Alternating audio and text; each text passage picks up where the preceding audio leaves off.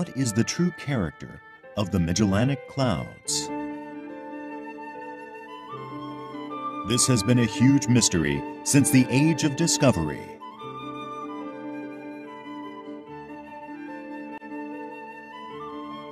By the 17th century, 100 years after Magellan's expedition circumnavigated the globe, Europe was producing numerous star charts of the southern hemisphere.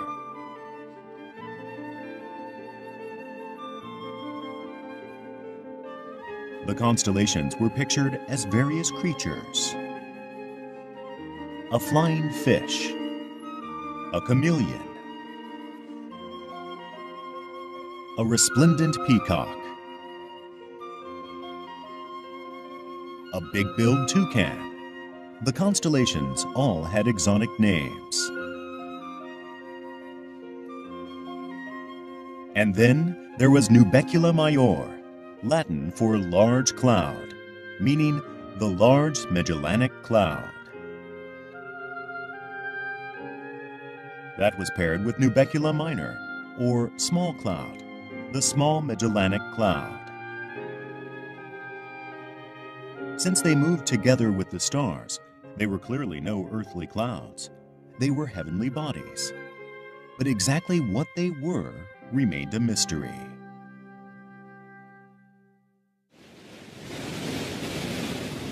The first detailed research into the Magellanic Clouds began in the 1830s. To conduct research into stars of the southern hemisphere, England had established a royal observatory at the Cape of Good Hope in southernmost Africa.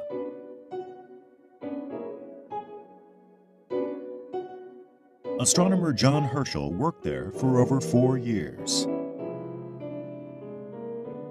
He pioneered the study of celestial objects in the southern hemisphere. In 1847, Herschel published his findings in a 450-page report.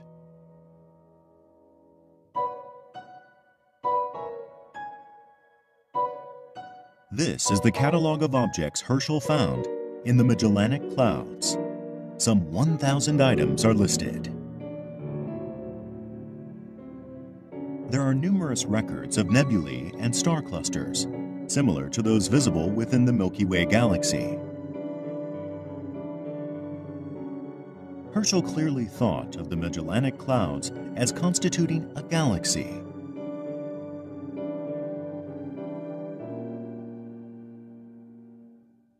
At the time, most astronomers thought that all celestial bodies lay within the disk of our own Milky Way. Herschel thought that these rather indistinct and nebulous objects must be extragalactic celestial bodies.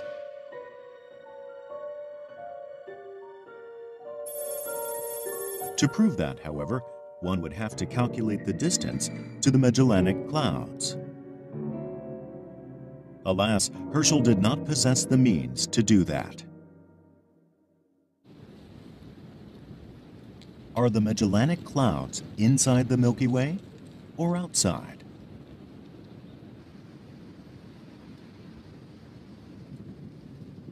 An epoch-making discovery at Harvard University finally solved the riddle.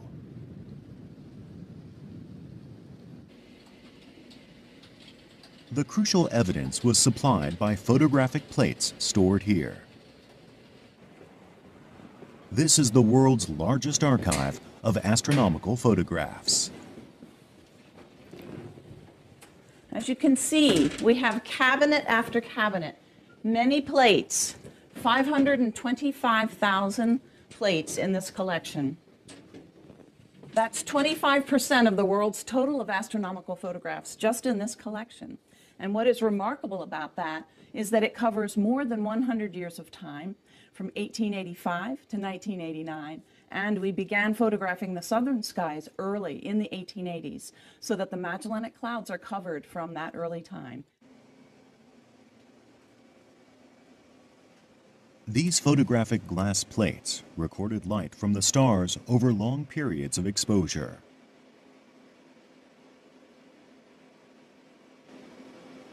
They enabled astronomers to capture not only what Herschel could see directly, but even far dimmer stars in the nebulae. Around the turn of the 20th century, the data etched on these glass plates were processed by a team of female analysts.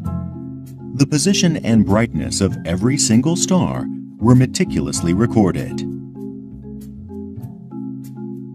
The analysts were actively seeking variable stars, a popular quarry at the time.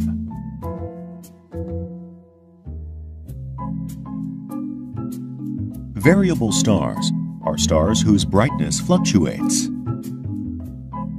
Of particular interest were those whose brightness fluctuated in regular periods.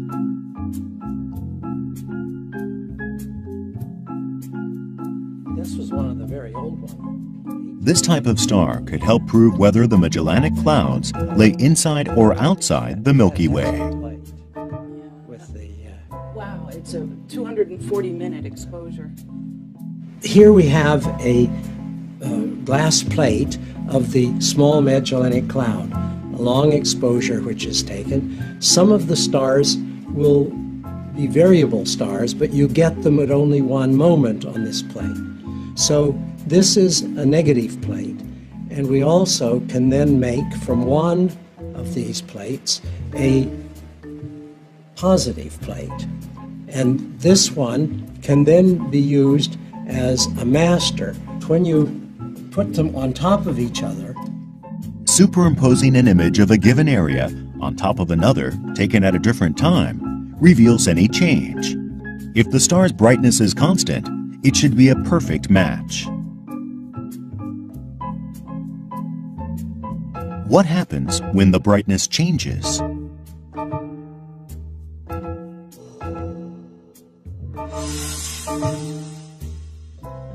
Since brightness is translated optically as size, any variability is immediately apparent. This comparative method, done plate by plate, is a way of detecting which stars are variable. One of Harvard's female star analysts was Henrietta Leavitt, an astronomer later recognized for her analyses of variable stars. This is one of the photographic plates of the Magellanic Clouds that Leavitt analyzed.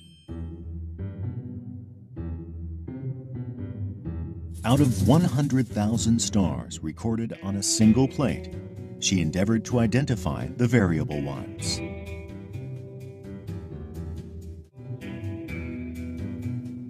Harvard still has her handwritten logbook.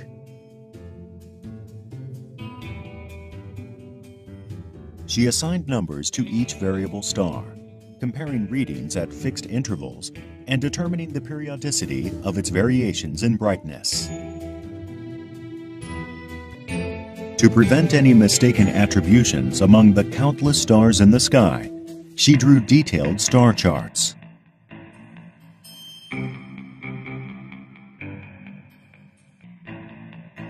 After 4 years of research, Leavitt published her study of 1,777 variable stars in the Magellanic Clouds. In the course of compiling these data, she made a vital discovery. She noticed that variable stars in the Magellanic Clouds with the same period had the same brightness, or luminosity. Compared with variable stars of the same periodicity within the Milky Way, the ones in the Magellanic Clouds appeared fainter. The fainter the star, the farther away it must be. In the late 1920s, after Leavitt had passed away, detailed analyses revealed that the Magellanic Clouds lie far outside the Milky Way. Precise observations determined that the Magellanic Clouds are 200,000 light-years away. That's twice the diameter of the entire Milky Way.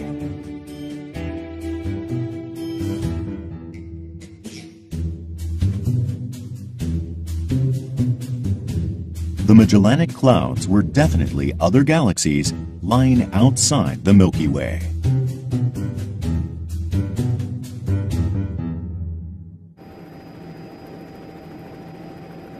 A large telescope subsequently revealed a deep relationship between the Milky Way and the Magellanic Clouds.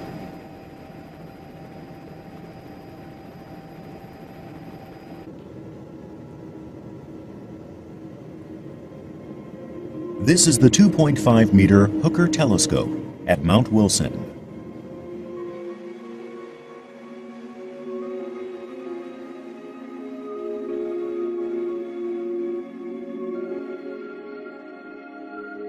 This telescope enabled measurement of the distances to many galaxies outside our own.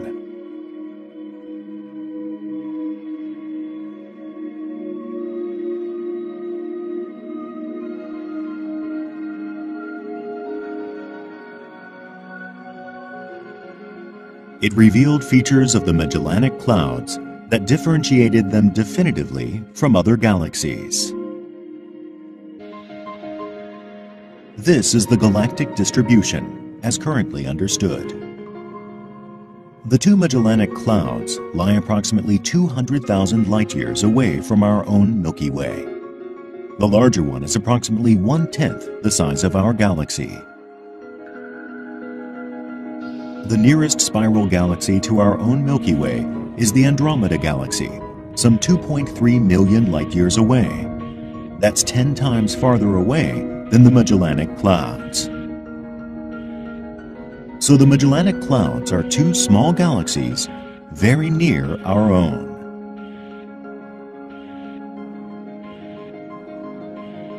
Edwin Hubble, the leading astronomer of his day, described the Magellanic System thus: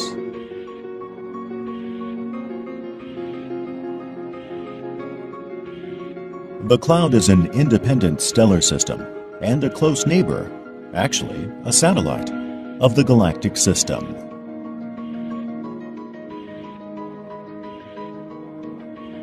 A satellite is a space object that is gravitationally attracted to another and orbits it, as the Moon does the Earth.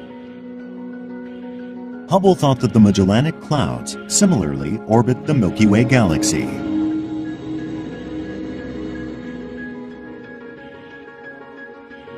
This concept of a satellite galaxy eventually became the standard view among astronomers.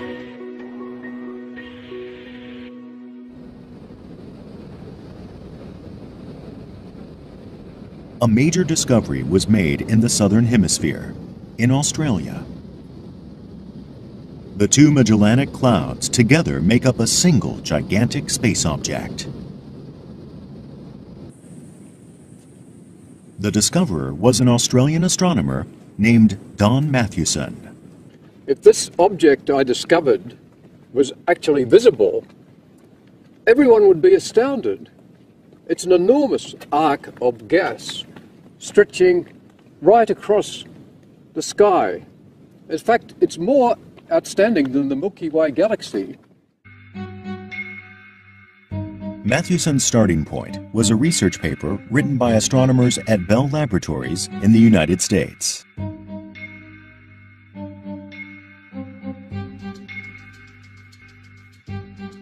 Their measurements of intergalactic radio waves revealed filaments of gas in the skies over the northern hemisphere.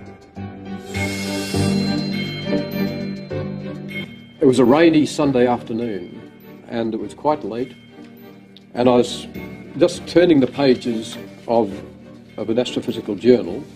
I plotted their filament of gas, this sausage of gas, and I thought, well, let's extend that sausage a little bit, let's blow it up a little bit. So I drew a line on this polar graph paper, and I thought, gee, it passes through the large and small Magellanic Cloud. The line Mathewson extended into the southern hemisphere from the mystery gas mentioned in the article went right between the Magellanic Clouds. And Australia had a radio telescope well suited to confirming the presence or absence of gases. It was the Parkes Observatory. Mathewson couldn't contain his excitement. he telephoned the observatory right away.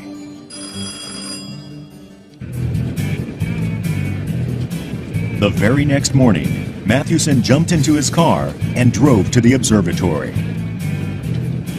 The director had told him that the telescope would be offline for maintenance that day, so Mathewson thought that at night there might be a chance for some brief observations. It took him 4 hours to drive to the park's observatory.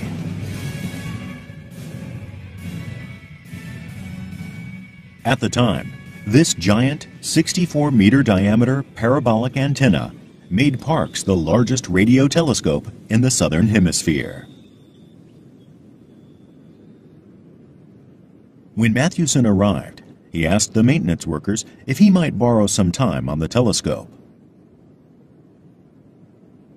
So all the memories come flooding back, because it was the most emotionally charged episode in my life, really, the discovery of the Magellanic Stream. Past 10 p.m. It was only after the maintenance staff had left for a late supper that Mathewson was able to use the telescope.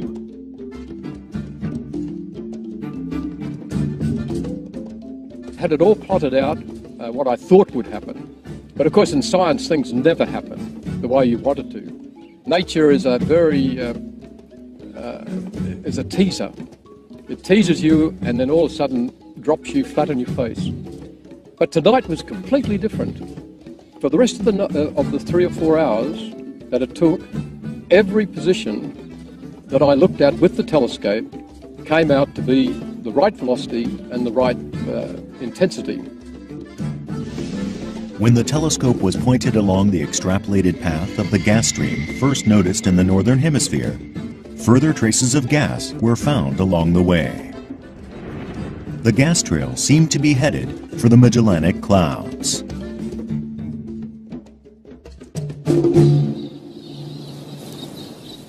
That's how Mathewson was the first in the world to actually establish a link between the gas trail and the Magellanic Clouds.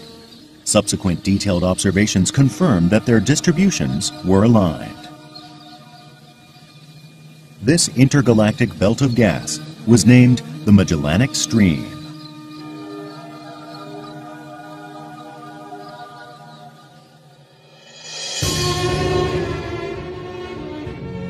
The Magellanic Stream is an extension of the same nebulae spotted by Ferdinand Magellan.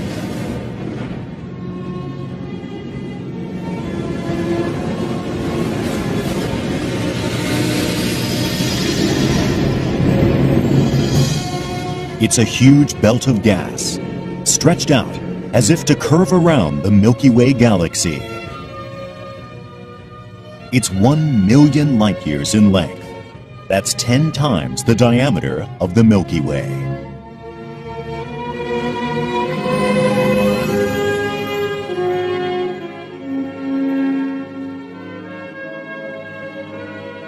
Like the contrail of a jet plane, the Magellanic Stream is proof that the Magellanic Clouds have passed that way.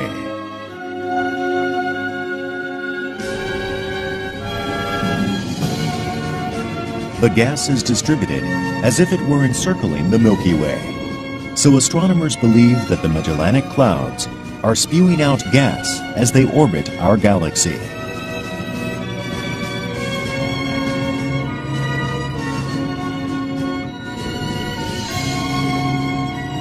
The Magellanic Clouds, galaxies with a gas trail longer than the diameter of our own galaxy.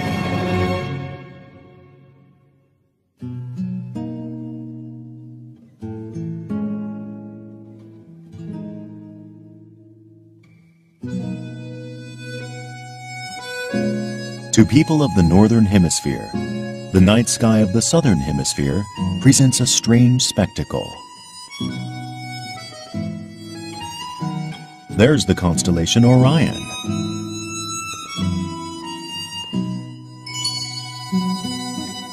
But it's upside down.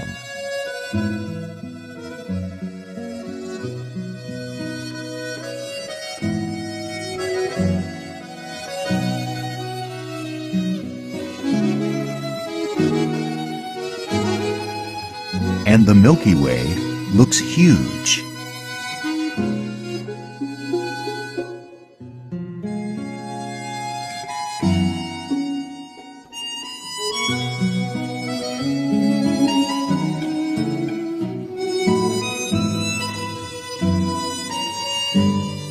The exceptionally bright area is our galaxy's nucleus.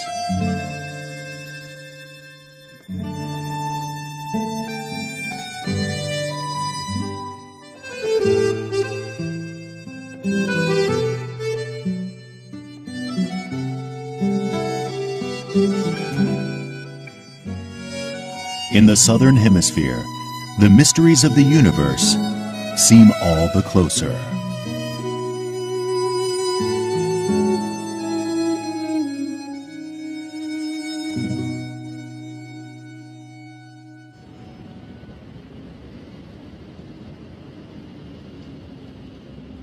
This is Santiago, the capital of Chile. It's surrounded by 5,000-meter-high mountains.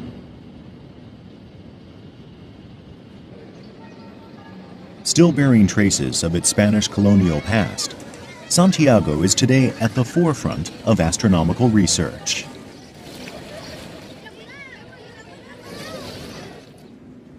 On the way to a green grocer's in a new part of town.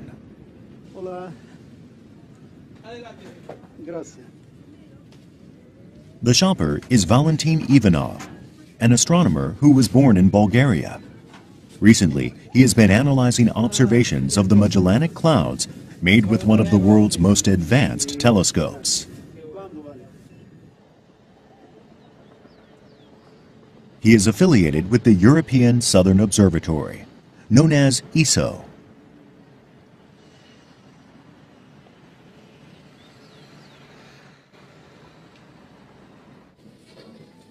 ESO has established 3 observatories in Chile from which to survey the stars of the southern hemisphere.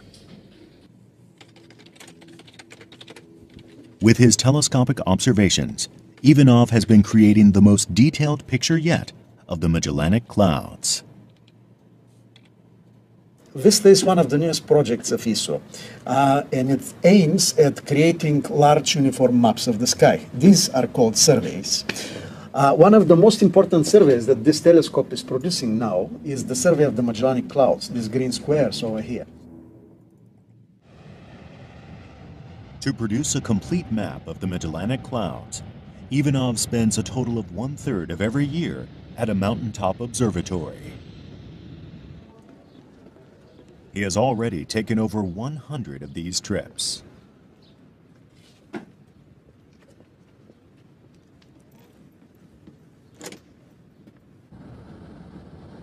His destination is about 1,000 kilometers north of Santiago. It's in an arid zone that sees less than 10 millimeters of precipitation annually.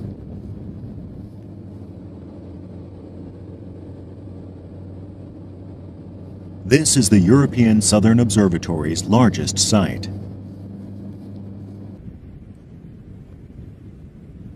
Seven telescopes are located on the mountaintop here, at an elevation of some 2,600 meters. This is the one Ivanov uses. It's a 4-meter aperture telescope called VISTA. Installation was completed toward the end of 2009. Its technology is cutting edge. VISTA is a special purpose-built telescope. Unlike other ESO telescopes, VISTA is designed to cover extremely large field of view in a single pointing. The field of view of VISTA is about degree by degree and a half. How does VISTA compare in this regard to the Hubble Space Telescope? VISTA's field of view is about 500 times greater than Hubble's. In a single pointing, VISTA can take in a region much broader than a full moon.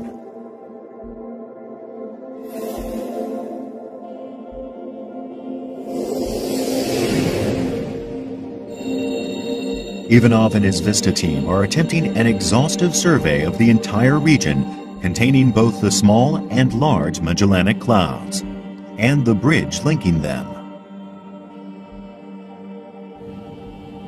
It's sundown. Vista can now be engaged.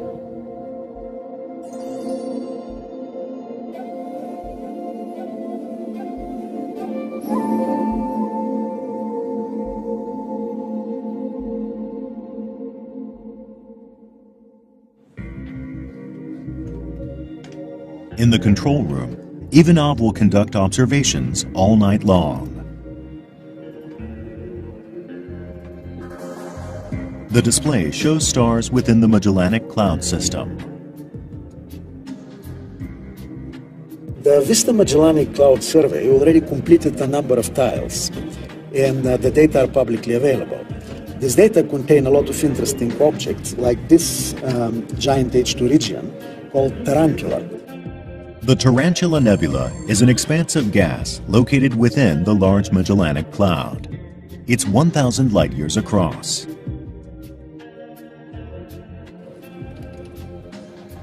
Its name derives from the hairy, spidery appearance of its gases.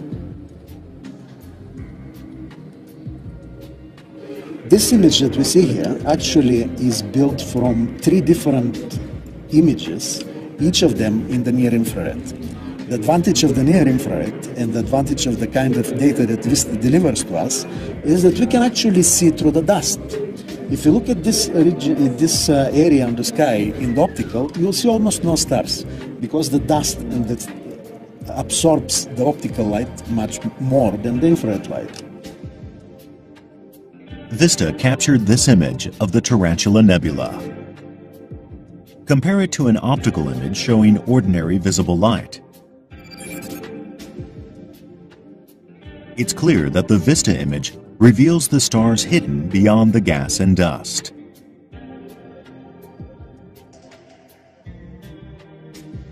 The Large Magellanic Cloud is said to contain as many as 20 billion stars.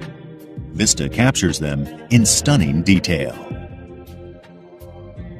Innumerable stars, nebulae, star clusters, countless points of light beyond the reach of ordinary optical telescopes, rendered here vividly and distinctly. Vista is continuing to survey the Magellanic Clouds at a level of detail unmatched by any other telescope.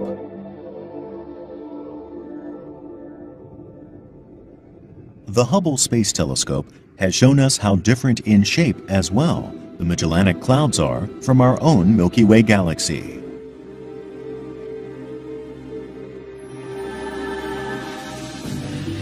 This nebula, in a remote part of the Large Magellanic Cloud, shines with extraordinary luminosity. It's gigantic, more than 30 times the size of the Great Orion Nebula.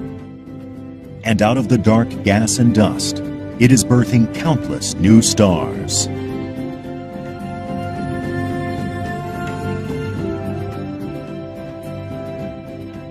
One region in the Large Magellanic Cloud is giving birth to more stars than any other region in the Milky Way. Here is just one portion. Newly born stars illuminate the surrounding gas. It looks like a cocoon.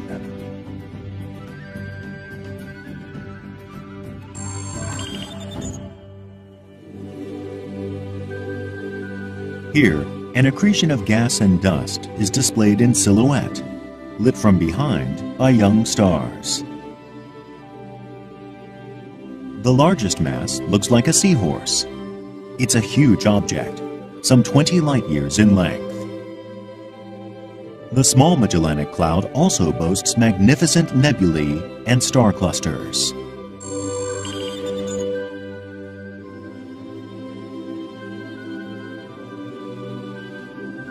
The explosive birth of 100,000 stars.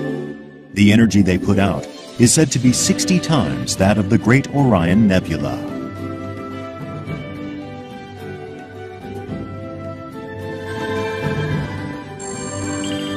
or look at the outskirts of the small Magellanic Cloud. Innumerable young stars, born all in a group.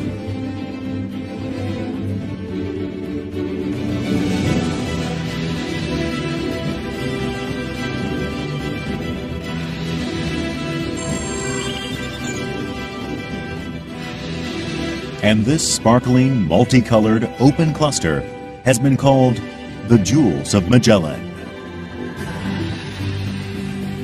Even today, the Magellanic Clouds are far more prolific than the Milky Way in the production of new stars.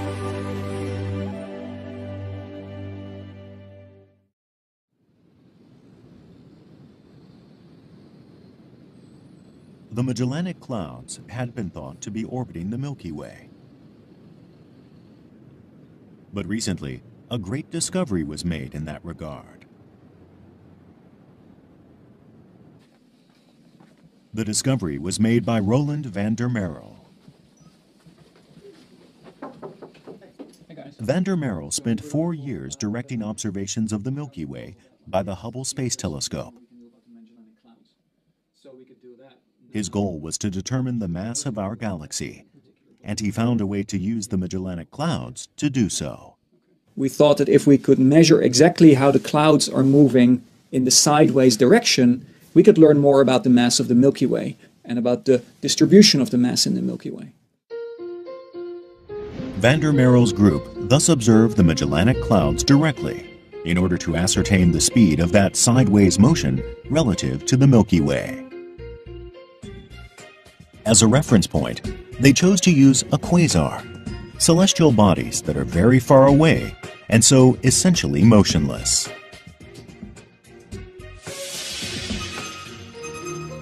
By using a quasar located beyond the Magellanic Clouds, as seen from Earth, they could measure the cloud's relative motion.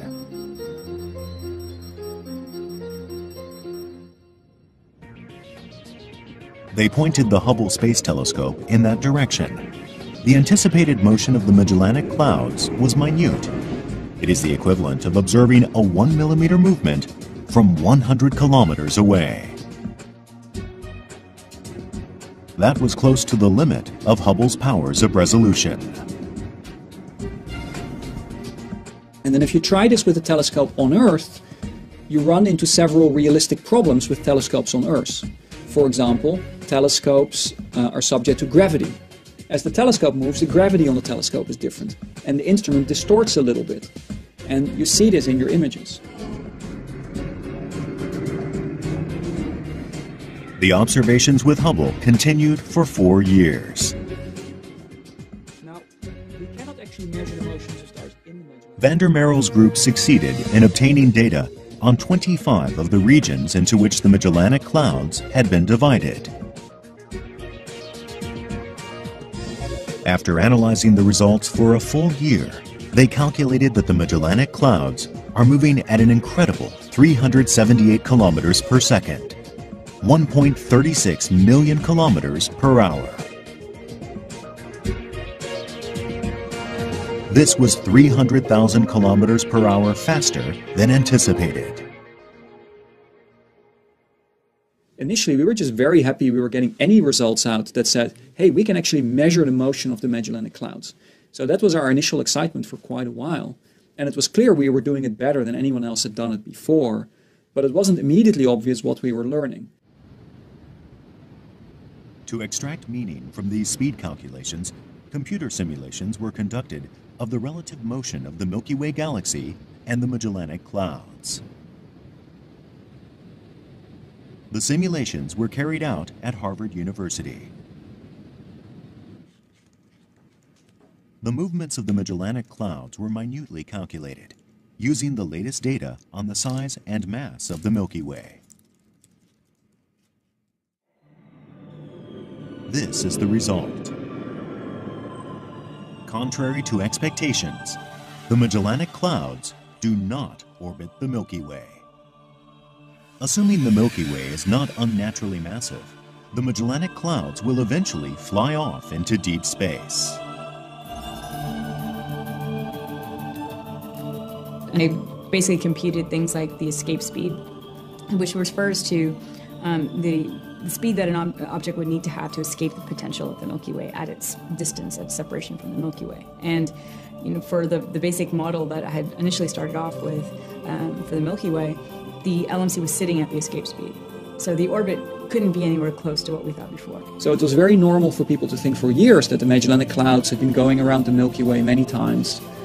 Cortina realized that that couldn't be at that speed. They were going too fast. They were basically flying away from the Milky Way too fast, which means that probably they were just coming into the Milky Way for the very first time. And this was a very revolutionary thought. So the Magellanic Clouds are not satellite galaxies of the Milky Way after all. They are visitors from afar, merely enjoying a chance encounter with our own galaxy.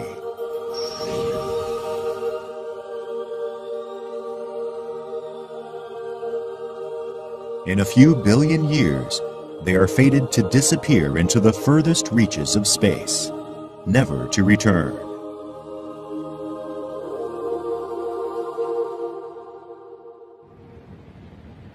The true nature of the Magellanic Clouds is gradually emerging, and astronomical observations indicate that the clouds hold a key to understanding what the universe looked like right after the Big Bang.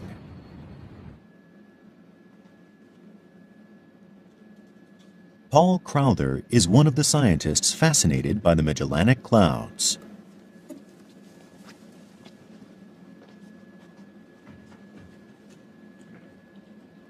For 15 years, he's been studying one of the cloud's features in particular.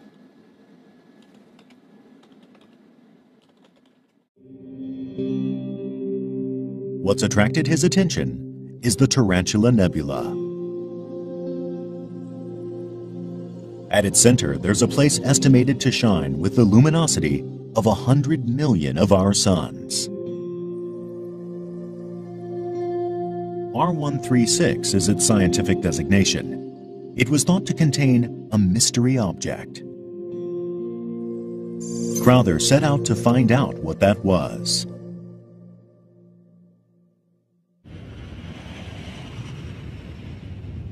He conducted his observations with what's called the VLT, or Very Large Telescope, located in Chile.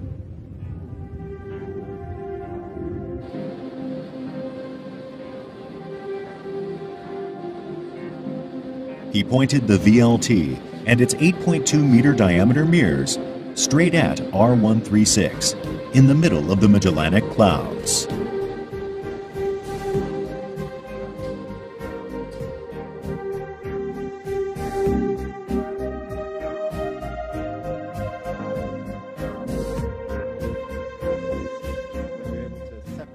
This is the very center of R136.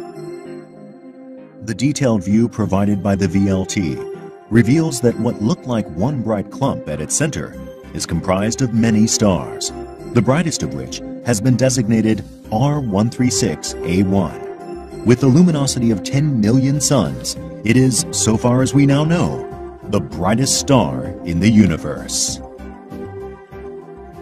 Crowther performed a spectral analysis of its light. The spectrum is kind of like the fingerprint of an object. It tells us what it's made of, it tells us how hot the gas is in the star. And so this actually is an infrared spectrum taken with a very large telescope of R136A1, and it reveals the presence of, for example, this is a line of helium-2, ionized helium, and this means the star is incredibly hot. Thanks to this analysis, Crowther was able to start profiling his mystery object.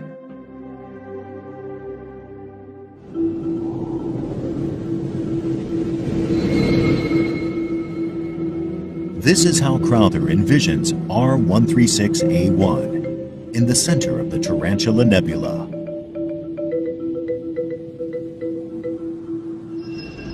With surface temperatures reaching 55,000 degrees Celsius, it burns bright blue.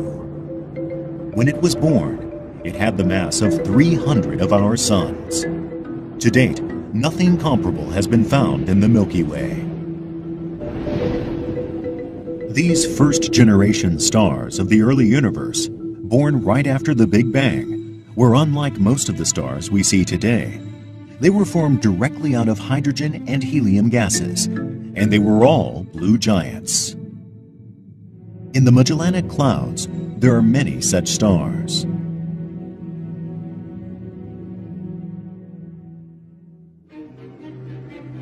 The Hubble Space Telescope has captured a number of ancient galaxies that contain these blue giant stars.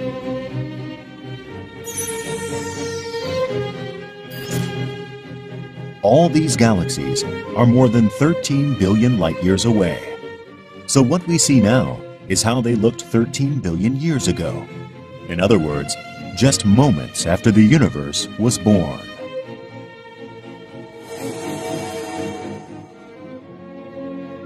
Ancient galaxies, glowing bright blue.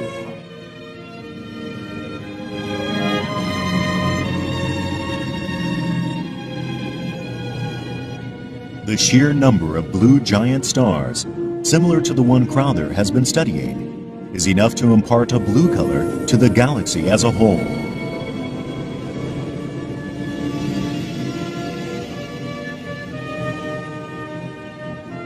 These galaxies, born just after the creation of the universe, are a mere tenth the size of the Milky Way and have irregular shapes. In size and shape, they resemble the Magellanic Clouds.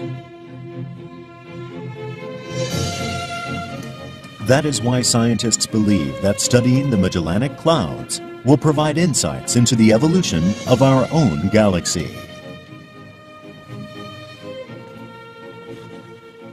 Well, so the interesting thing here is that we've learned a lot about structure formation in the universe over the years. And in particular, what has been learned is that structure forms by smaller units coming together. So if you're a big galaxy like the Milky Way, you really started out as lots of little clumps that fell together over time. One scenario for the growth of the galaxy would go as follows. In the earliest stage of the universe, there were only small, irregular galaxies like the Magellanic Clouds. These small galaxies collided and merged repeatedly.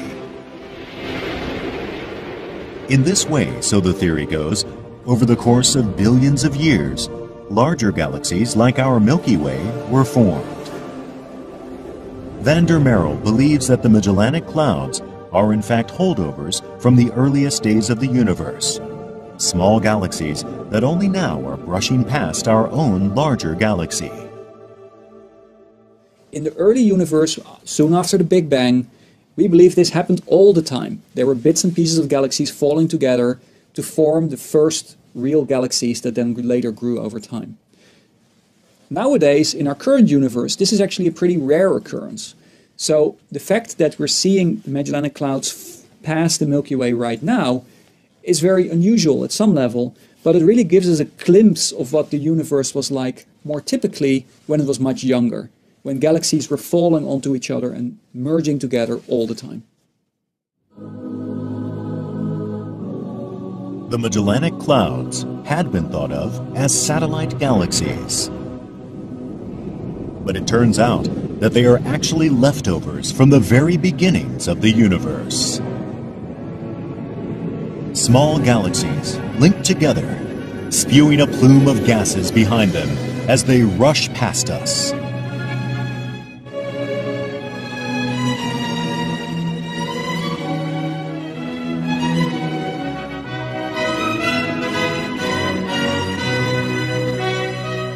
At the Vista Telescope in Chile, observations of the Magellanic Clouds are ongoing.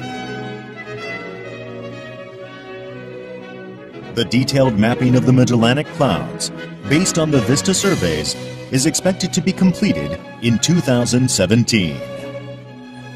Vista is continuing the observations of the Magellanic Clouds, and we are extremely lucky to have this exciting and mysterious galaxy next to us, because it has been a wonderful playground for astronomers for more than a century now, couple of centuries, and I'm sure it will help us to reveal many more secrets. The origins of the universe, the birth of the galaxies. These are the mysteries to which the Magellanic Clouds hold the keys. As humanity peers into the southern night skies, that quest will continue.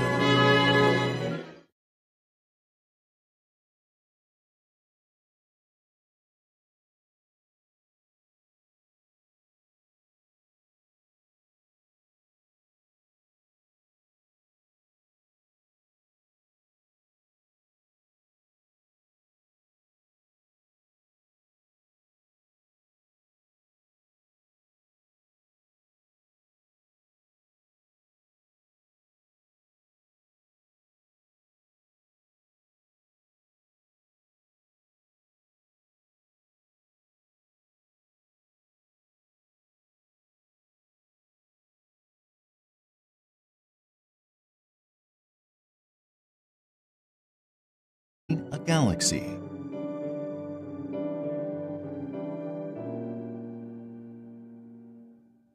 At the time, most astronomers thought that all celestial bodies lay within the disk of our own Milky Way. Herschel thought that these rather indistinct and nebulous objects must be extragalactic celestial bodies.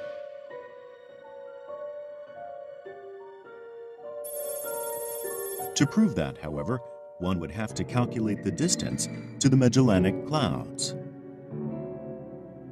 Alas, Herschel did not possess the means to do that. Are the Magellanic Clouds inside the Milky Way or outside?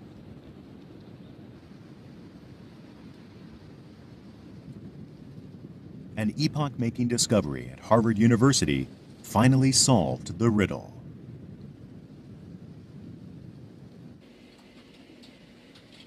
The crucial evidence was supplied by photographic plates stored here. This is the world's largest archive of astronomical photographs. As you can see, we have cabinet after cabinet, many plates, 525,000 plates in this collection. That's 25% of the world's total of astronomical photographs just in this collection. And what is remarkable about that is that it covers more than 100 years of time, from 1885 to 1989, and we began photographing the southern skies early in the 1880s, so that the Magellanic Clouds are covered from that early time. These photographic glass plates recorded light from the star. A big-billed toucan. The constellations all had exotic names. And then there was Nubecula Major, Latin for large cloud, meaning the large Magellanic Cloud. That was paired with Nubecula Minor, or small cloud, the small Magellanic Cloud. Since they moved together with the stars, they were clearly no earthly clouds. They were heavenly bodies.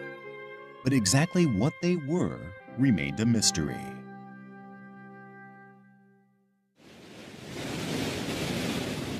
The first detailed research into the Magellanic Clouds began in the 1830s.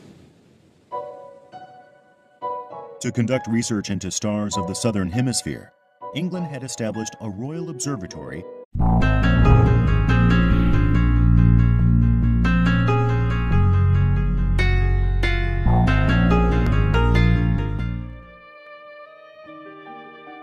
What is the true character of the Magellanic Clouds? This has been a huge mystery since the age of discovery.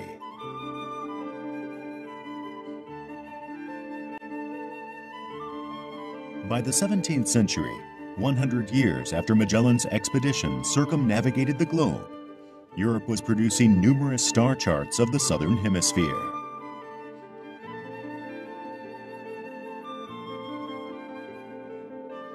The constellations were pictured as various creatures: a flying fish, a chameleon, a resplendent peacock.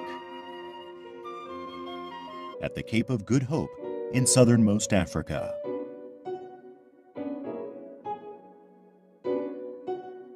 Astronomer John Herschel worked there for over 4 years. He pioneered the study of celestial objects in the southern hemisphere. In 1847, Herschel published his findings in a 450-page report.